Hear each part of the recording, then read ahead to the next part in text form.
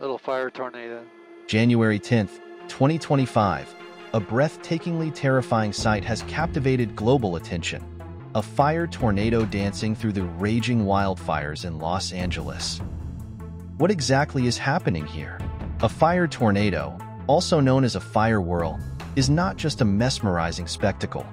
It's a highly destructive whirlwind of flames and smoke. These fiery columns form when intense heat from wildfires interacts with strong winds, creating rotating columns of air that can reach astonishing heights. According to recent reports, these fire tornadoes can reach heights between 33 to 164 feet, with temperatures soaring up to an alarming 1,090 degrees Celsius.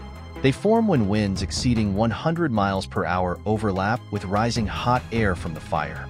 If you found this story important, like and subscribe for more updates on ongoing investigations and stories that matter.